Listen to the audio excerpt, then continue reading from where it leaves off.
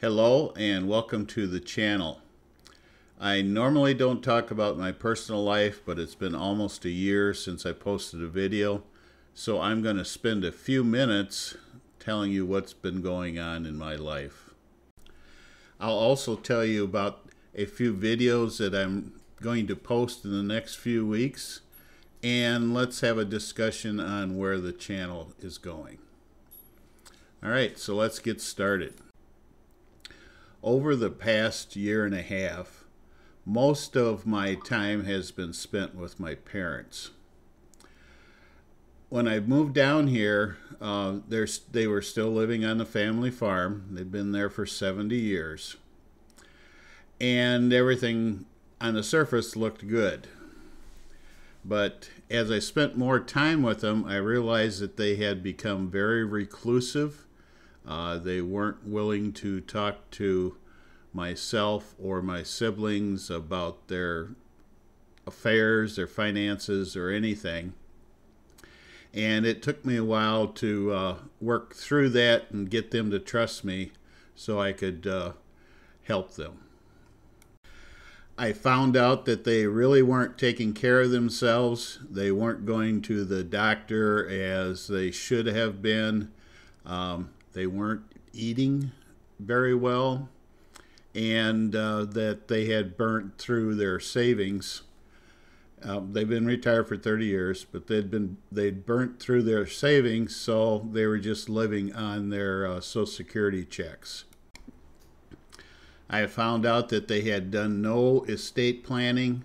Their will was 40 years old, and if something happened to one of them, the state would probably just take all their assets.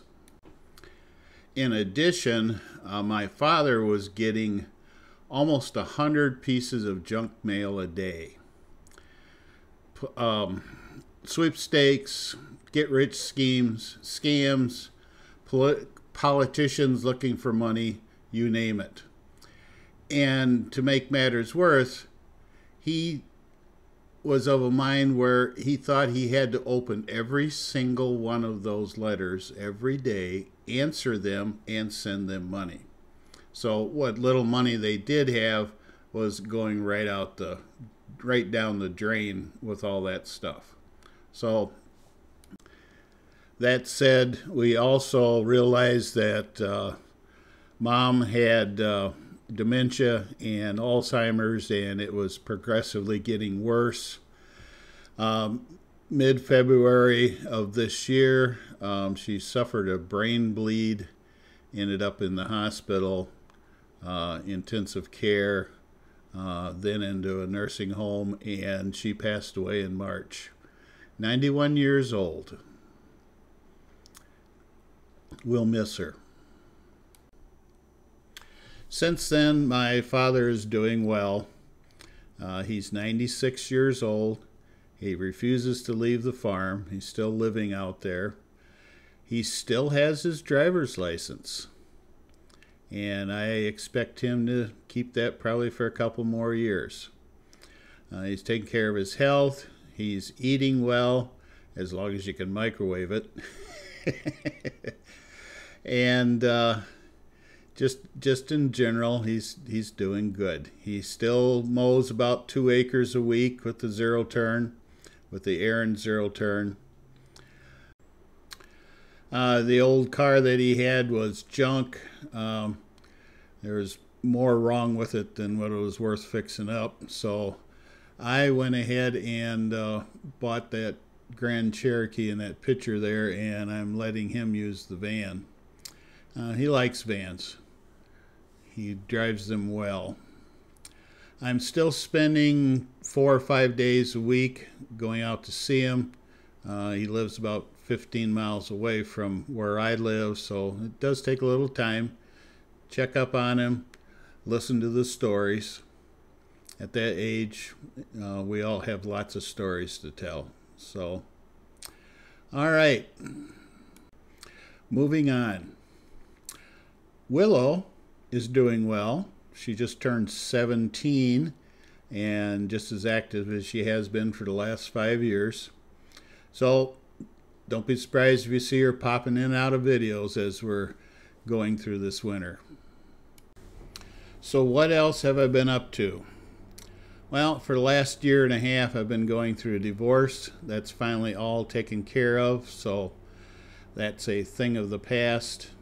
I was having some physical problems. My A1C was up to 12%, so since February of this year, I've lost 50 pounds, and I've dropped my A1C down 5%. So working on another 50.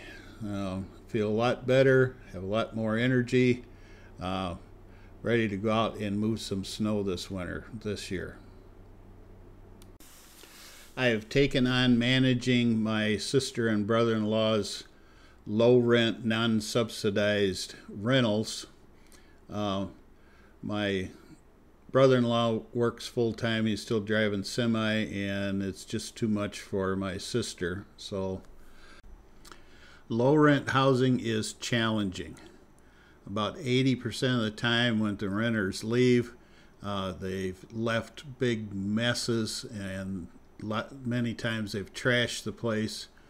Here's an example of they painted the walls dark purple, and we had to go in and clean it out and repaint a lot of the stuff, fix doors, trim, all that type of stuff. So that keeps me busy periodically. My granddaughter is now 6 years old, first grade. She's very active in soccer and dance. So they live 130 miles away, but I try and get out there as often as I can to watch her and watch her grow. My daughter and son-in-law bought a building this summer to house their businesses. I spent about 3 weeks out there remodeling, moving walls, doing electrical work, so it fits their needs. Nice building. You don't know it, but I'm a fairly good cook. I get a lot of requests for my breads and my pies. I bought a pellet grill this year, and I have really had fun with that. Ribs, brisket. In fact, I like it so well, I went and bought a smoker now, and my pulled pork is turning out well enough that people are asking me to cook it for them. I bought a project mower. This is a 2003 New Holland diesel, automatic 4-wheel drive, 6-foot deck. It'll take me about a year to get this ready to go, and I'll probably resell it again once I get it back in good shape. So I like doing stuff like that. You haven't seen much of it in the past, but now that I'm a bachelor, I can do stuff like that. Someone was cleaning out their back storage shed, and they ended up giving me this trailer and mower, since they know I like mowers. The mower was junk. We just went ahead and scrapped it, but the trailer, it's a decent little trailer, so I'm in the process of fixing that up. I've got it all set up. All I have to do left is paint it, so it'll be a nice little utility trailer to have around. Last year I moved to the house next door, and it came with a garage. This is what the garage looked like the week after I moved in. It barely had enough room for one zero-turn in the tractor. So it's taken me a while to get rid of all the junk that was in there, and here's what it looks like today. A lot cleaner. And I'll talk about the dirt on the floor in a minute. This happened.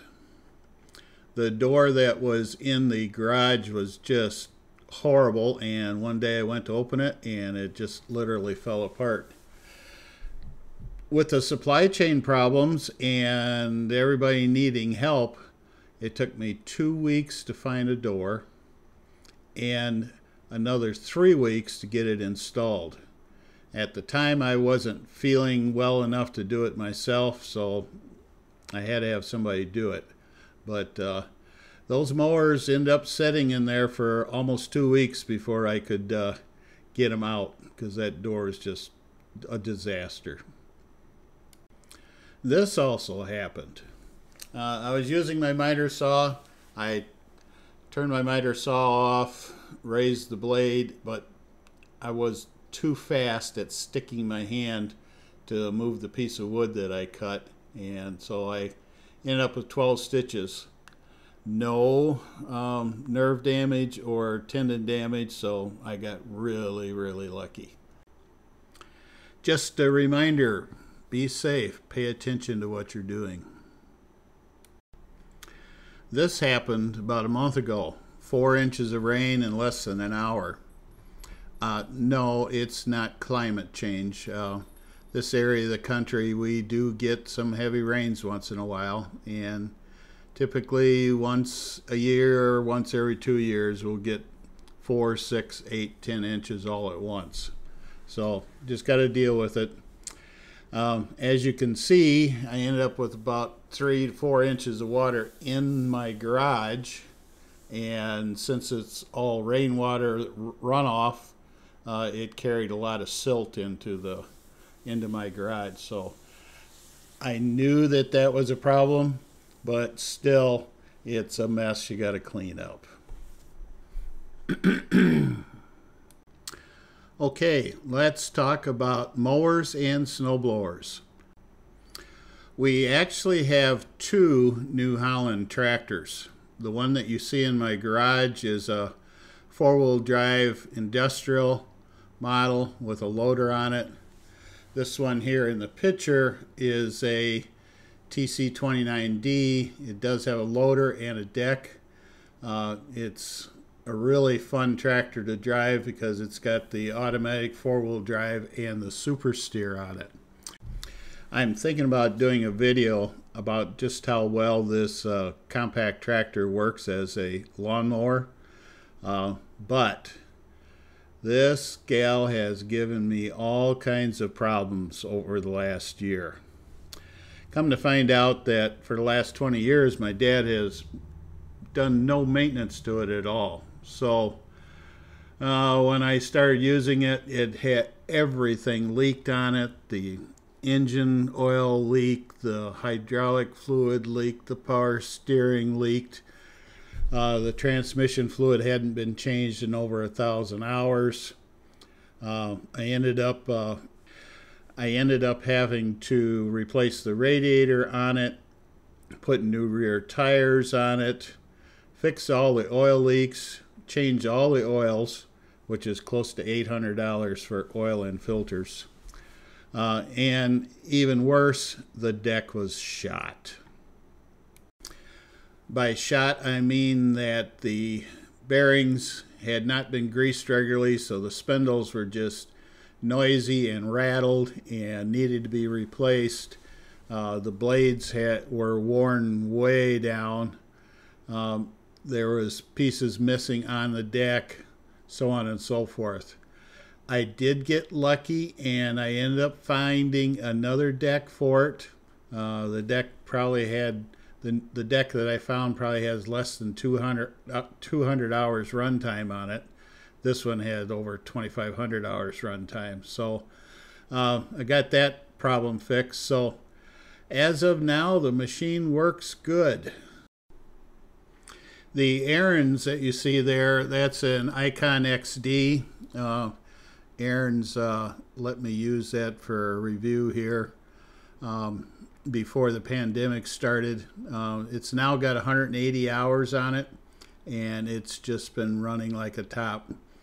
That's the mower that my father uses all the time to mow about 2 acres of the farm there. The boomer, the tractor, I use that to mow the rest of the property. So where are we headed from here? I do want to do another review on the Ariens. I owe ox cart I review on the one in the picture here. I've had it for a year, but I've just been too busy to get it done. I haven't even put anything in it, but boy, I really like this ox cart. So you'll see a review coming. Just to let you know, the influencer network where the manufacturers were handing out equipment to review and let people use, that pretty much disappeared during the pandemic. It's starting to come back very slowly like right now, but don't expect me to have a lot of new equipment to review this winter yet. I do have one Toro snowblower, and possibly 3 or 4 other snowblowers coming from other manufacturers. Ariens has told me that they would like to start their influencer program up again, but it's going to be a while. And pretty much everybody else is saying that too. They're just too many supply chain problems yet. They have problems getting the materials to make the products. They have problems with getting enough people to assemble the products. Let alone the distribution network is not where it needs to be either. So you're not going to see a lot of influencer videos from anybody this year. We're just all going to have to figure out different ways to help you out. So feel free to let me know what you'd like me to talk about, and I'll put another video together here shortly telling you what people have told me so far, what you'd like to see. I will be going down to Louisville to the Big Lawn and Garden Show next month. There are going to be some big announcements from Stihl, from Gravely, DeWalt, and I'm sure many others. So if there's any particular brand that you would like me to take a close look at, feel free to let me know in the comments below. Okay, well, that's it for now. Thanks for listening to 17 minutes of me telling you what I'm up to, and I'll see you soon. Bye.